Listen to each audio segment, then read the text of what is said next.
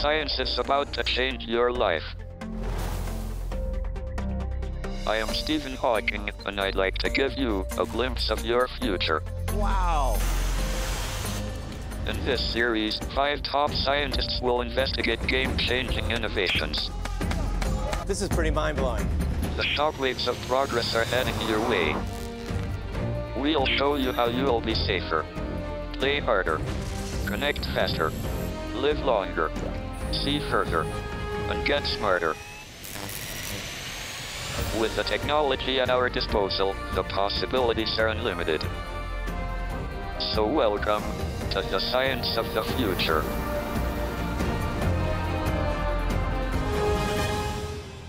The world we live in is a dangerous place, and mankind is a fragile species.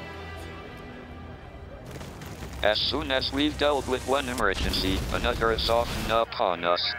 From crime scenes to battlefields and operating rooms, our 5 scientists investigate breakthrough technologies that are transforming our responses to life-threatening situations.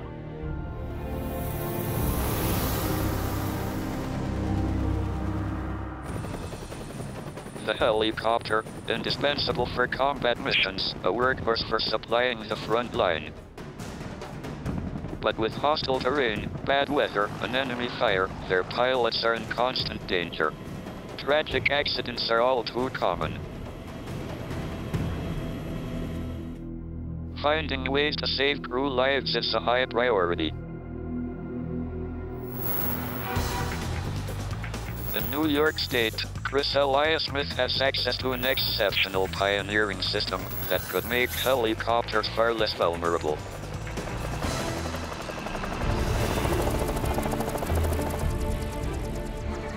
I'm on my way in a regular chopper to rendezvous with the revolutionary Lockheed Martin and K-Man K-Max. Even the simplest helicopter is very hard to fly. Are you watching these guys? Yeah, so I'm waiting for my engine gauges to all go green, so that's the one that I'm waiting on now. Okay. Feels like a big truck. But what makes them all unique is their maneuverability. The trees. There you go. Okay. Sorry. You need super fast reactions and a feather-light touch to keep the aircraft stable. This is super sensitive. Don't hit the trees. You've got throttle for speed, the cyclic for pitch and roll, plus anti-torque pedals to stop spin. A helicopter pilot has to coordinate all of these controls at the same time. There's a lot going on, especially if you're low and near the ground. Things are changing incredibly quickly.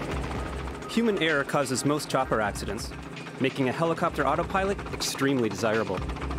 Building a computer program that can deal with that kind of complexity has been impossible. Until now. That is the Lockheed Martin K-Max helicopter, one of the world's first autonomous helicopters. K-Max, one of the world's leading heavy-lift choppers, has had a groundbreaking systems upgrade. To eliminate risk, they removed the pilot. The K-Max can fly itself. That's so cool. The technology is so radical, it's not yet approved to fly in US airspace unmanned. So on this occasion, it's flown conventionally by a pilot that was one of the first to see it operate autonomously. The computer lands better than I do. The man who has regularly put his life in the hands of a helicopter with a mind of its own is test pilot Jerry McCauley. So you're a pilot, which I presume that means you like being in control. Pretty much by definition, yeah. So when you're sitting in here, I mean, what does that feel like? The first few times are pretty scary. You know, you're sitting there, you're on the ground when it usually first occurs, and the aircraft lifts itself up, does a little bit of a roll. Sometimes on takeoff, we see the stick kind of go to the left, and it'll go and it'll do it until it rolls out, and it'll come back. So it's almost like a ghost is flying the aircraft. From the outside, an autonomous K-Max doesn't give away any of its secrets. Even on the inside, the cockpit appears standard, except for a couple of extra buttons to activate the computerized automation. The most important one being the no-low switch, no local operate. That allows the aircraft to think for its own and fly on its own. When the operating system, known as Optimus Mission Management, takes over, gyros and accelerometers automatically read airspeed, altitude, pitch, roll, and yaw. We've also developed different ways to more visually look out there. Lasers, radars, visual systems like just, essentially cameras. Right. So all the sensors we have, and then some. The central computer then sends commands to actuators that control, among other things, its counter-rotating rotors. The brains of the aircraft are kind of in two parts. The actuators that move all the controls live down here on the rods that are already existing for me to fly the aircraft, and then the computers, all the systems are installed in the back there. So in designing these brains, I mean, what was the main thing that they did that allowed it to be successful? Being able to do things fast enough to have the aircraft react and land safely or take off safely. The latest model even has what's called a LiDAR to automatically check landing sites and detect obstacles. More than 50 hours of in-flight training are required to become a qualified chopper pilot.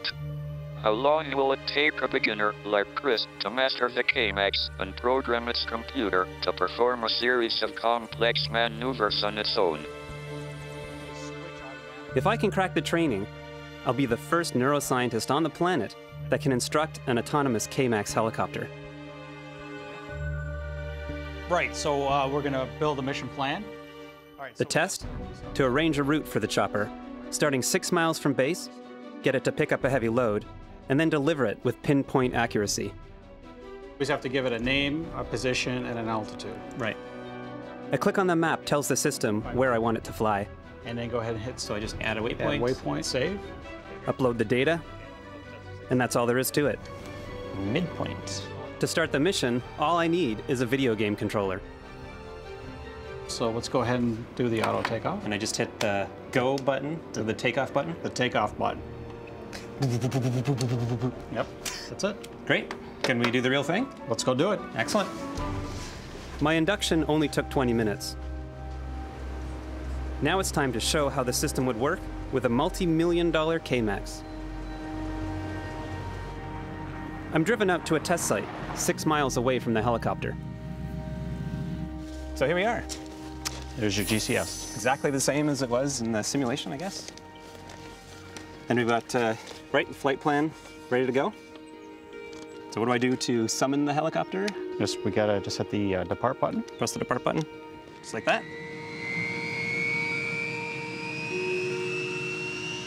So in the field, a command signal is beamed to a military satellite, bounced down to the K-MAX's electronic brain, and its massive turbine engines spring into life. Today, because we are in U.S. airspace, Pilot Jerry is in control for this demonstration. So the flight plan is telling us that the helicopter is going to come and pick up this load sitting right in front of us, and then circle around, come and drop it back here? Yes. That is awesome. There it is. Within minutes, the K-MAX approaches the pickup point. Come up quick. So it's lining itself up. It's gonna land, and then we're gonna hook up the load to it and continue on the mission.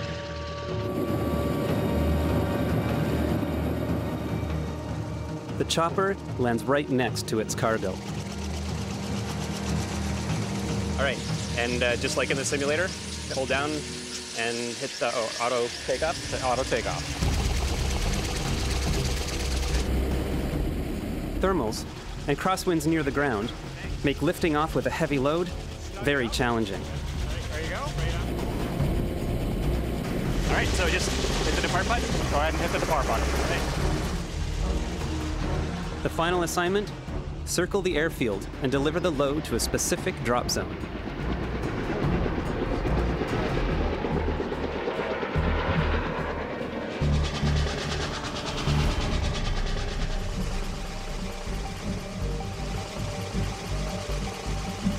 Here, Jerry completes the mission with incredible accuracy, to within feet of the target. The question is, could a fully autonomous K-MAX deliver its payload with the same precision as a professional pilot? Yes, it can. Here it is, flying autonomously in Afghanistan, delivering vital supplies to troops on the ground. It has already flown more than 1,000 unmanned missions and hauled more than 3 million pounds of cargo. It really blows my mind that you can pick up a game controller, push a single button, and the result? A 6,000-pound helicopter shows up, all on its own. Kevin Petrosky is the man in charge of Lockheed's K-MAX development program.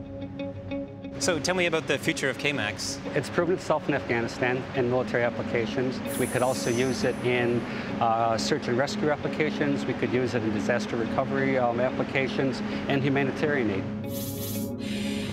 Not only is a K-MAX keeping pilots out of danger, it can also save lives underground by delivering medicines to remote locations. I can also imagine helicopters with these guidance systems, gathering intelligence, monitoring the atmosphere, working like delivery vans, but ones which never get stuck in traffic. When are we going to be ready to see these massive helicopters flying over our towns and cities with no pilot inside? And in all honesty, I don't know how I feel about that. But if it's going to massively reduce the number of helicopter accidents, maybe I can get used to it.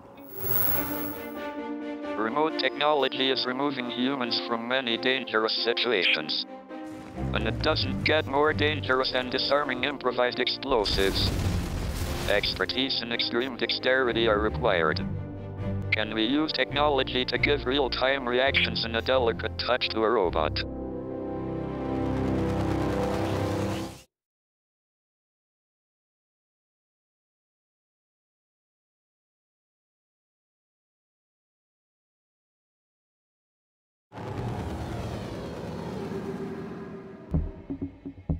It's hard to imagine a more dangerous job than a bomb disposal expert.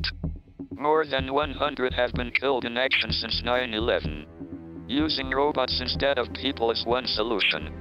Over 2,000 have been used in Afghanistan alone, but deactivating bombs is often too delicate a task for them.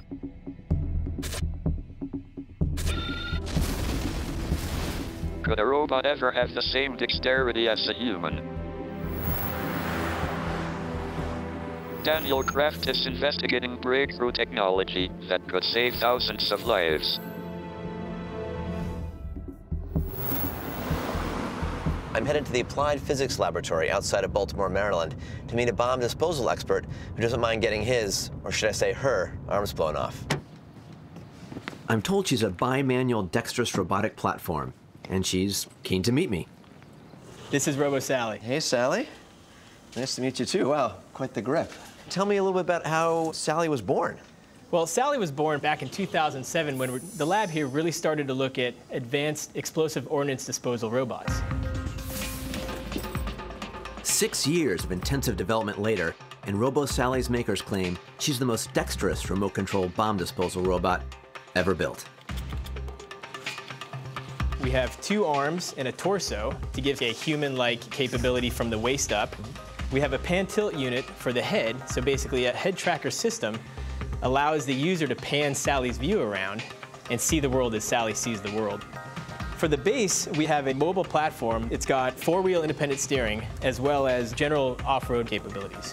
We see this as a catch-all for any situation where the human might not want to go into a dangerous situation. You can send the robot down and be as effective as a human being. Sally's operator has an unprecedented level of control through a system called one-to-one teleoperation.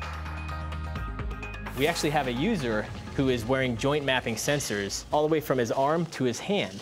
And whatever he moves, the robot moves accordingly. So it's a very intuitive control system. Sensors measure every movement the operator makes. A computer encodes them and sends them wirelessly to Sally, whose robotic hands and fingers reproduce them with extreme precision. She even features haptic feedback so that the operator can feel what she touches. Sally has a ton of sensors in her hand to the point where you can detect contact, vibration, and displacement and force generated in the hand. So you might have different sensors if Sally's being a bomb disposal robot or if Sally's going out to be a medical rescue robot, right? It could detect vital signs or pull a patient to safety. Exactly. In each arm, we have 17 degrees of freedom that we can control. So coupled with 3 in the torso, 2 in the platform, and 2 in the head, there's a lot of control handles to control this robot. And with the vision capabilities, can like Sally get around at night and see things us normal able folks can't? Sally actually does have IR cameras as well. And so if we were in some sort of low light, she could see, you know, infrared signatures as well as low light capabilities in these cameras. So if we were to also turn the lights off, these cameras are sensitive enough to pick up even minute amounts of light. Time to give her a test drive. Mind-machine interface, here we go. So just start out by moving slowly. Oh, wow. Getting a feel for it. Right, wow, this is almost trippy. Thumbs up. All right. That's amazing. I can actually, as I move my body, it's moving together. I can be doing pretty complex movements. Using a visor connected wirelessly to Sally's stereoscopic cameras, I can see exactly what she sees. Oh, wow. Oh, wow. I am like in another world, but I'm in the world. I can see my hands as they come to me. The lab is one thing, but will Sally work in the field? Only one way to find out. We're now outside on the grounds of the Applied Physics Laboratory, and Matt and his team have me on a mission. I'm going to drive RoboSally to try and disarm a suspicious package. This is what over 6,000 U.S. military personnel are trained to do regularly. I see the suspicious package over there. I'll keep looking at it. And I can even point to it. Yeah. Okay, here we are coming up on our suspicious package. Right over there. Yep. All right, looks like someone left the trash out. So now, leaning forward, I'm gonna remove some of this trash slow and steady. 17 movable joints in each arm replicate every move I make. This is incredible. I mean, I'm not thinking hard. It feels almost natural. As I lean forward, Sally moves forward. They're just foam blocks, but Sally can lift heavy loads, anything up to 100 pounds. I feel like I need to lean forward a little more to get inside the box. There we go. So I'm moving the items to see if I see anything suspicious. I see something there. Something a little suspicious looking. Try my left arm. And I'm going to see if I can come in here and pick up the suspicious element. Slow and steady. I'm going to work on my grip. Here we go. I don't want to drop it though. So if you have the element in hand, let's disarm it before it goes off. All right. So give that wire a pull. Let's give that wire a pull. I'll get a nice grasp around it. And up. Well, still got the wire. Still got the wire, but I may have dropped the bomb. Sally's not to blame. That was operator error. Mission accomplished. Bomb defused. It takes a little bit of getting used to, but with incredible dexterity that I could pick up an actual object, inspect it, and actually pull out what could have been the blasting cap. And that is much better than having to risk the life of a soldier exactly. or anybody else. The better the robots get, the less we have to send the soldiers down range and the more the robots can do for them. Right, and there could be a version of this that helps be a medic on the battlefield as well. Combat casualty care and other things, yeah. Amazingly, Sally can be operated from the other side of the world. And in addition